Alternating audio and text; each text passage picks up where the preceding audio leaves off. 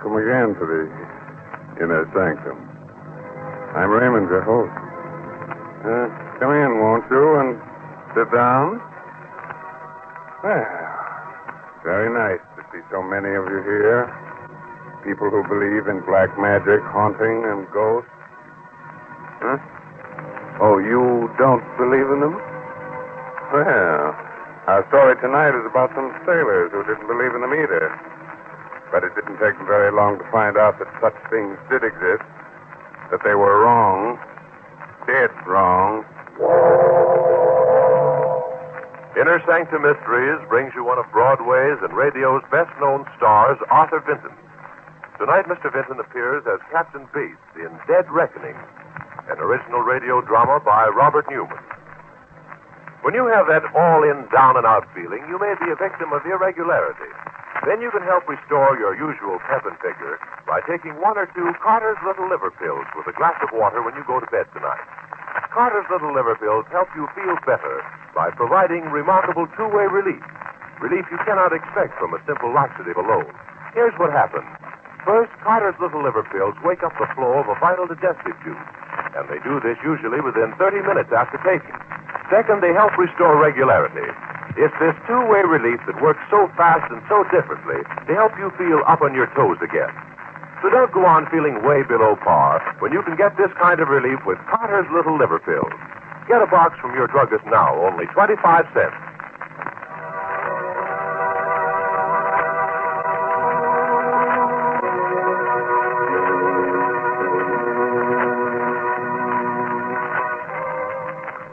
And now I think we're ready.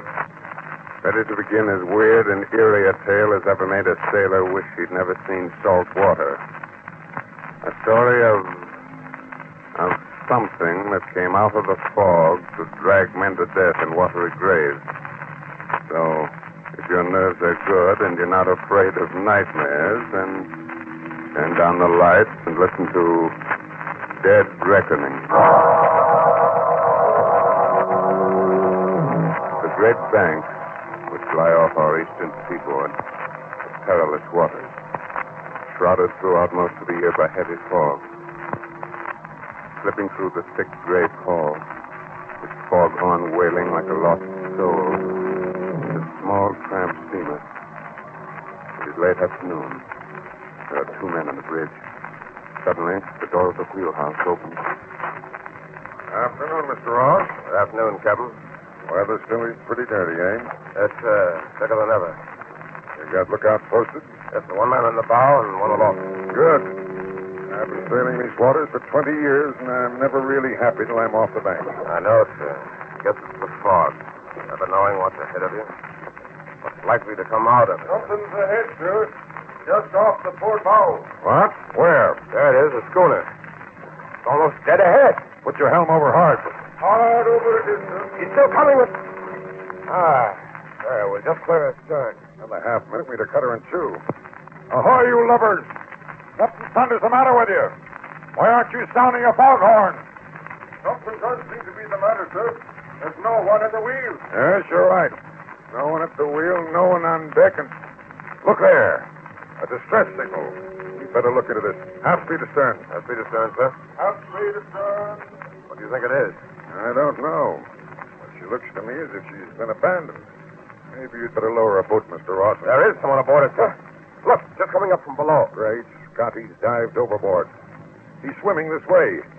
Up forward, Mr. Ross, and heave him a line. And when you get him on board, bring him up here. Aye, aye.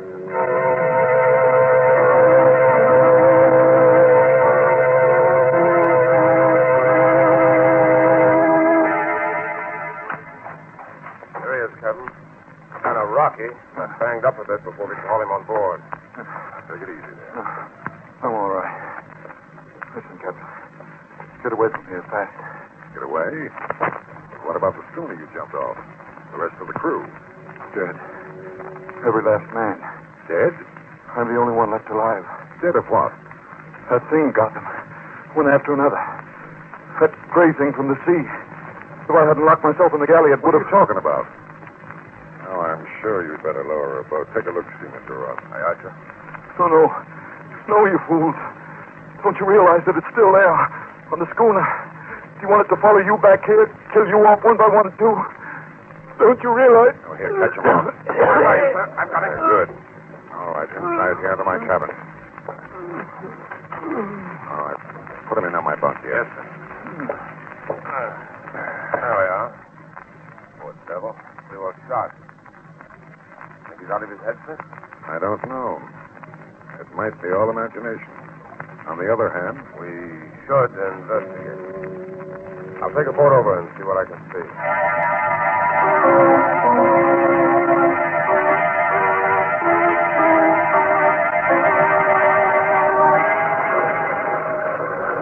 Get boys, man. Let her run. Look around the stern. Here's her name, sir. The Sea Spray. Uh-huh. Grab that line. Make it fast, Carlson. Aye, aye, sir. That's the ticket. Now hold it steady, man, while Garson and I climb on board. You want me to come with you, sir? Two of us will be able to search her that much more quickly. What are you afraid of? I don't know, sir. I mean, nothing, sir. Come on.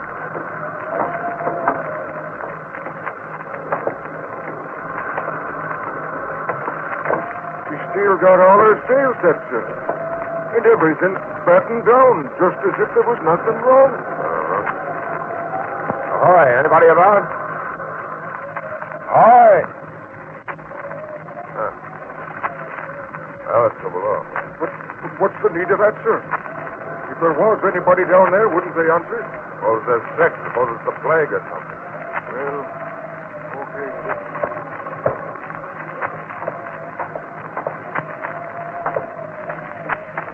Everything's shipshape down here, too. Closed, careful. Still under all the bunks? That must be the galley. Take a look in there, Garson. Nothing in here either. Hot still on the stove like the cook had just been fixing supper. Couldn't it be the fire, sir? No sign of it anywhere. Couldn't have been a leak. A crew taking her to the boat because they thought she was sinking. She's not riding as if she was waterlogged. Let's get out of here, sir. What's the hurry? What are you so jumpy about? Jumpy? Who's jumpy?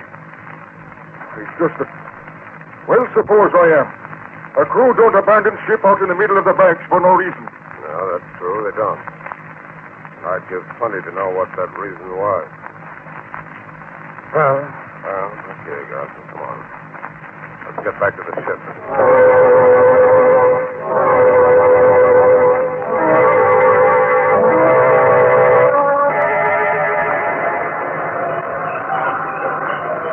Make sure the boat's in place and everything's stowed properly before we get on the way, man. Right, sir, we will. Oh, there you are, Mr. Ross. Well, what'd you find out? Nothing, sir. Nothing? Now, what do you mean? Just that, sir. We didn't find out a blessed thing. We looked her over from stem to stern. Everything was shipshape. There didn't seem to be a single reason why they should have abandoned her. But there wasn't a soul on board. Strange. Mighty strange. Well, let's go inside and see if our friends come through yet. Yes, sir. Hey, he's trying to sit up. Oh, here, now let me help you. Yeah. Are you sure you're all right now? Yes, sir. Sorry I keeled over. I guess I was in worse shape than I thought I was. I'm sorry I spoke to you like that. Oh, now, forget it. What's your name? Banning, sir. Joe Banning. Banning, eh? Excuse me, sir, but are we underway now? Yes, just got started. Why? Well, it's the schooner we're away from.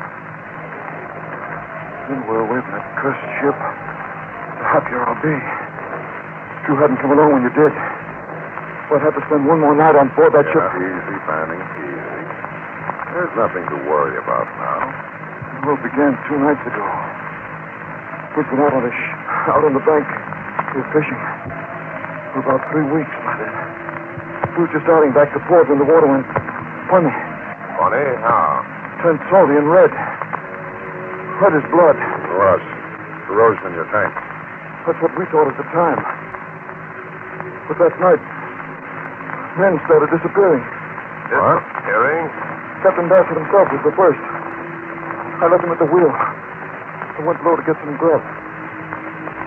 When I came back on deck, he was gone. Gone? Gone where? We didn't know. We put about, went back looking for him. We never found him. Stevens, the mate, took over, took the next trick at the wheel. When it was time to change watches, we found that he was gone, too. What are you getting at? The truth.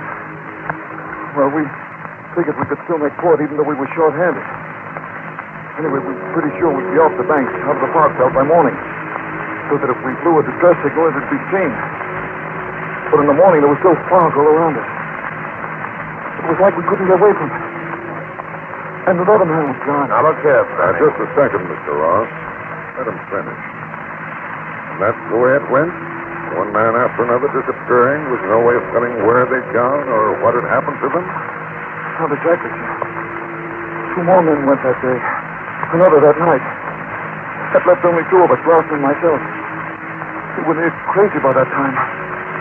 Trying to stick together. But we had to have someone at the wheel, and we had to wait. I went down to the galley to get some hardtack. While I was down there, I heard Larson scream. I went back to the bridge. There he was fighting with it. What? That's just it. I couldn't really see it. Larson let out that one yell. Then went backward over the rail. I stood there staring. And all of a sudden I felt something. Something soft and slimy trying to take hold of me. I dived back down into the galley. Slammed the door. Wait a minute. You mean... Something had come out of the fog and boarded the schooner. Something you couldn't see. It got all the rest of the crew, and if you hadn't come along when you did, it would have gotten me, too. Let's see. How long has it been since you had anything to eat, Fanning? Since you had any real rest? About 3 days. Well, now, suppose you see the cook. Have him give you something hot and then go forward and get some sleep, eh? We'll talk about this again in the morning. You don't believe me, sir, do you? You think I'm out of my head? Oh, now, Fanning. You run along, and like I said, we'll talk about this some more tomorrow, eh? Yes, sir.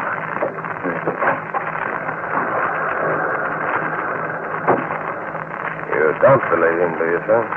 You mean you do? Well, I don't know. But I won't be sorry when we get off the banks out of this fog tomorrow.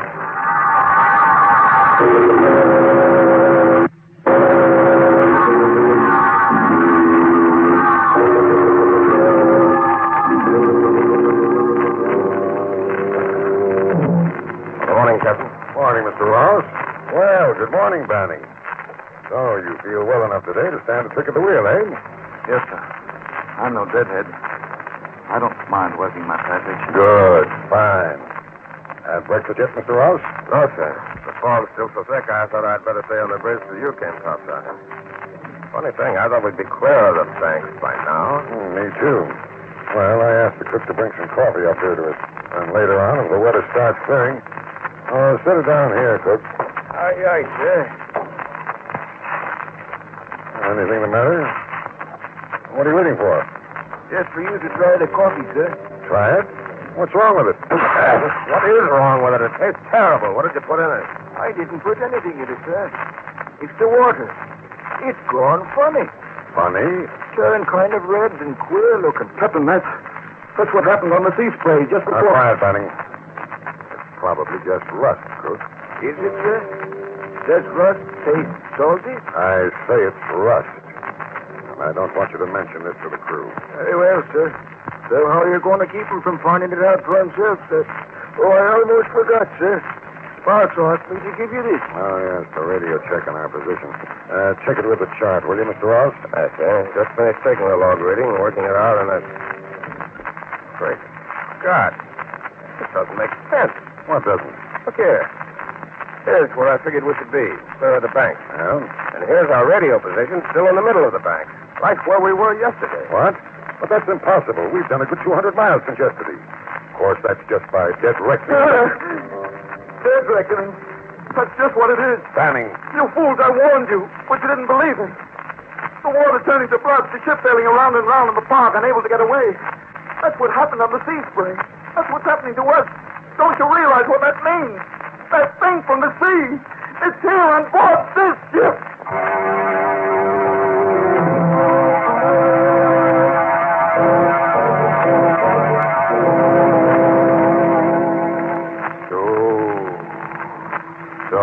thing from the sea. The thing that can't be seen that came out of the fog and dragged an entire crew to its doom has taken possession of another ship. Will the same thing that happened to the sea spray happen again? In just a moment, we'll find out. Meanwhile, don't sit back and envy the life of the party all that pep and ginger. You may suffer a headachy, sluggish feeling due to irregularity, but thousands of others do too. And many of them shake it off by taking Carter's Little Liver Pills. Try them tonight according to the directions on the package. Then tomorrow morning, see if you don't feel you can lick your weight in Wildcat. Here's the sound medical reason why Carter's Little Liver Pills are so effective. They can give you two-way relief for sluggishness, something you cannot expect from a simple laxative. First, Carter's Little Liver Pills wake up the flow of a vital digestive juice, and they start to do this usually within 30 minutes after taking. Second, they help restore regularity. It's this two-way relief that helps you feel better.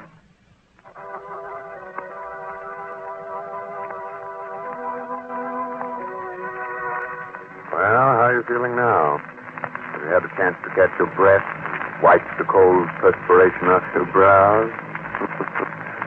Oh, what you've heard so far hasn't bothered you, huh? Wait. Just a moment later now, and the three men are still on the bridge. Standing at the wheel, Ross and Captain Bates staring at him incredulously. I tell you, you're mad, Banning, out of your head. So you still don't believe me, eh? Did the water turn into blood or not? Of course it didn't. That's nonsense. It's just rust, corrosion in the tank. And the fact that we're still in the same place you were yesterday after sailing for 24 hours? Our figuring was just off, that's all. Dead reckoning's never completely accurate. All right, Captain. That's the way you want it, fine. But I wonder what you're going to say when the men start disappearing. Enough, Banning. Who else is on watch, Mr. Ross? Who's the lookout? Ready, sir. I'll go get him. Tell him to come up here and take Banning's place at the wheel. Aye, sir. Ready, ahoy there! Hey! Now, as for you, Banning, you'd better get back to your bunk and lie down. Yes, you're sick. Mr. Ross should never let you stand a watch. Oh, I'm sick, am I? It's all my imagination. Okay, Captain. Let's say you're right about the water. Our position. What about the sea spray? What happened to my shipmates, the rest of the crew? I don't know, and I can't worry about that right now. That's something for the Coast Guard to look into. But I'm not going to have you scaring the wits out of my crew. So if you say one more word about this to anyone... All right, Captain. I won't. I've got a hunch I won't have to. What do you mean? Nothing except that... Captain Smitty's not there. He's gone. Gone? Gone where? I don't know. He reported here at 8 bells, went up to the bow to relieve Blake. That's the last anyone saw of him. You dumped McGelly, the forecastle? No, sir.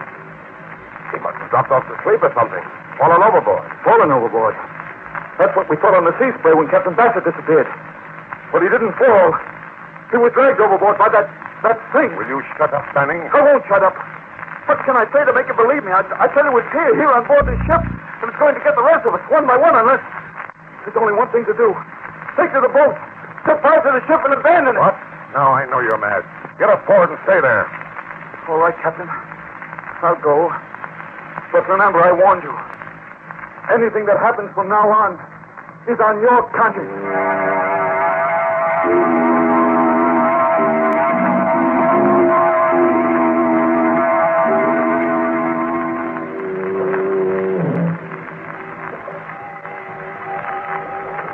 Six bells and all's well. Keep where she goes, Garson. South-southwest. Aye, sir. South-southwest. Blasted fog. So thick as ever. Can't see a ship's length ahead. Oh, sir. Begging your pardon, sir. Yes? Shouldn't we be off the banks out of the fog by now? I know, Garson. We evidently made a mistake in our reckoning. According to the radio compass bearing we got this morning, we're still around the middle of the banks. Won't be clear until tomorrow. I see, sir. Oh, by the way, Garson, what are the men saying about Smitty disappearing that way? Why, nothing, sir. Except... Yes? Well, sir, they can't understand how he could have fallen overboard with the sea so calm. And then there's this here business of the water turning funny. They're feeling kind of jumpy about that, too. Yeah, well, what's that? Looks like a small craft fishing boat. Bessie is off the starboard, sailing parallel to us. Let's go then. Who's up at the bows? Look out. Blake, sir. Well, what's the matter with him? Is he asleep? Why didn't he sing out when he saw her? I don't know, sir. Captain Bates. I thought I told you to stay below, Benny. You did, but that's Schooner. Do you recognize her? Recognize her? She does look familiar, but... Great Scott! It's the sea spray. What? Can't be. We left it drifting a good 200 miles from here. You only think you left. Besides, when we left her yesterday, she was deserted. But now, she just sounded her foghorn. There are men aboard her. You can see them. Yes, men. But what kind of men? Look at them through your glass, Mr. Ross. Just what I'm doing. Good Lord. Her face. All green, bloated, swollen. Why, they look as if they were dead. Look. They are dead. Drowned men come back out of the sea, sailing on and on through the fog, following us and waiting until... One more word out of you, Benny, and I'll put you in irons. Give me that glass, Mr. Ross. Too late, sir. Schooner is gone. Well, come on aboard with me and let's see what's wrong with Blake. Yes. I'm coming, too. Me, too. Now, what's that? Go on, watch, Johnson. Stay at the wheel. He'll stay on course. If anything has happened to Blake, I want to know it. And the rest of the crew will want to know it, too. Well, all right, then. Come on. I don't like this, sir. We may be in trouble if Garson won't take orders. Yeah, I have a hunch we're all getting jumpy out of hand. It's all right. There's Blake leaning against the rail. Blake? Look again. It's not Blake. It's Smitty. And look at him, sir. He's dead. Springing wet and with seaweed in his hair. He was drowned, but he came back from the sea just like my mates on the sea spray. Blast you, Fanning. I warned you, but you wouldn't listen. Now will you abandon ship, take to the boat? Now, I've had enough of this. Enough of you and your warnings. Grab him, Garson, Mr. Ross. I won't go through it again. I can't. Having one man after another go over the side track to his death. I'm knowing that sooner or later. Fanning, no! He went overboard. Wait, that's it. If he'd rather commit suicide than stay on board this ship, we're not going to stay either.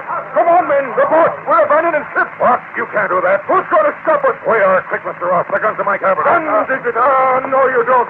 Stay, men. I'll take Blake here. Leave him there in the hatch.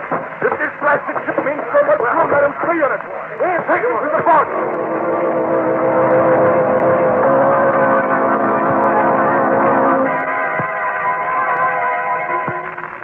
Captain. Captain Bates. Oh, yeah. Why, what happened? Don't you remember? The men, after Fanning jumped overboard, they went crazy. Yes. I remember that. They swarmed all over us. Did they really go? Abandon ship? Every last man. We're all alone, just the two of us. Help me up, will you, Mr. Ross? I'm still a little shaky. Of course. There you are. They didn't take the life raft, sir. We could probably get one of them over the side and... You mean you want to abandon ship, too? Well, not exactly, but after all, the two of us couldn't get her into port. Is that the reason, or is it because you're afraid? Because you're starting to believe in that thing from the sea also? It's about half and half, sir. I mean, well, after all, everything that's happened so far, finding the sea spray deserted, Smitty and Blake disappearing, then Smitty coming back, drowned. Very well, Mr. Ross. I'll help you launch a life raft. If you like, you can go. But I'm staying with my ship. Well, in that case, I'll stay with you, sir. Good man. I kind of thought you would. What's our first move? Up to the radio room. We'll send out an SOS. Ask for help. Right, sir. Even if you do think there's some explanation for everything that's happened, the ship is kind of spooky now, isn't it? Fog. Everything's so quiet. Dead, like... What's that? Engine room telegraph. Someone rang for half speed ahead. Why, we're moving, getting underway. But who? There's no one on board but the two of us. Maybe one of the engineers didn't go. Stayed below. No one stayed, I tell you. No one. There's just the two of us on board and... Foghorn. Mr. Ross, I don't like this. You don't like it, Someone coming. They're heading for the bridge. Can you see who or what? Yes. Fanning. It can't be. He jumped overboard. He's dead. Yes. Smitty was dead, too, but he came back. Where are you going? I'm going to get to the bottom of this. I'm going to see if a corpse can fight back. Captain, wait, I... Look out, Captain, he's got a gun. I've got it. Well, oh, you're not dead, Banning. And it was you that was behind all this. I don't know what you mean. No, you listen to me, Banning. 2 of my men have been killed. The rest of them are out there in that park place. Either you talk, tell me what you were up to, how you did it, or I'll let you have it right between the eyes. You wouldn't dare. Oh, I wouldn't, eh? Give me that gun, Ross. No, don't. All right, I'll tell you. It wasn't me that was behind it. It was Abner Dean. Abner Dean? Yes. He thought up this idea. Scaring a crew into abandoning ship, then picking it up and claiming salvage. Salvage? Oh, of course. Why didn't I think of that? But how did it work? There wasn't anybody on the sea spray when I boarded her. Of course not. As soon as we spotted you, Dean and the rest of the crew got into the dory, pulled away into the fog until after you searched the schooner. Meanwhile, I had 2 jobs to do. I came from the binnacle to throw your compass off so you'd sail in a circle and drop a chemical into the water tanks that would turn the water red. And what about Smitty and Blake? I killed him. I dropped Smitty's body over the side with a rope tied to it so I could haul it up again. Fifth Blake and Chang Lot. Are you cold-blooded and murdering? Fog on and it sounds it's like... the sea spray. They're cruising around waiting for me to pick them up. And there they are. Dead ahead. So we'll have Ross. Hurry, we're heading straight for him. If we don't gear up, we'll hit him.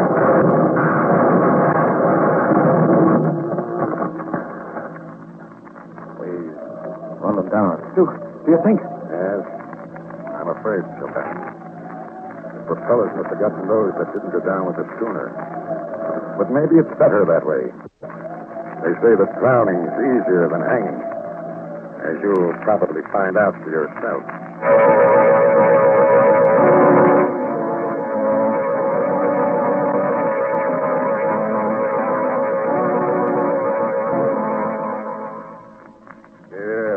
Yeah, what's that? You knew there was no such thing all the time?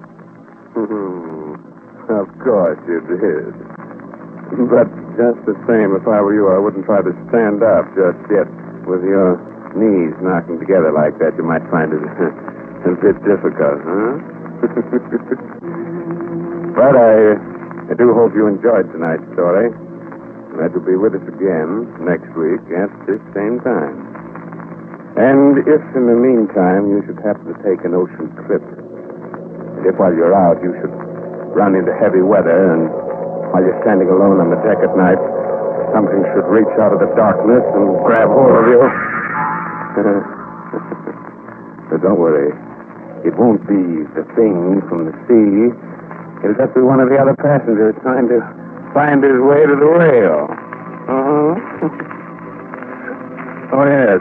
If you hadn't done so, be sure to read this month's Inner Sanctum mystery, Footsteps Behind Her, by Mitchell Wilson. Will you wake up tomorrow morning feeling chipper and spry? Or will you crawl out of bed with that sluggish, headachy, what's-the-use feeling due to irregularity? Well, try this. Just before you go to bed tonight, take 1 or 2 Carter's Little Liver Pills with a glass of water. Then see if tomorrow morning isn't rosy and bright. See if your usual pep and cheerfulness aren't back. There's a sound medical reason why Carter's bring you these remarkable results. Carter's Little Liver Pills provide 2-way relief. Relief you cannot expect from a simple laxative alone. First, they wake up the flow of a vital digestive juice. And they start to do this usually within 30 minutes after taking. Second, they help restore regularity. It's this 2-way relief that helps you feel better so fast and so differently. Good night. Pleasant dreams, huh? This is the Blue Network.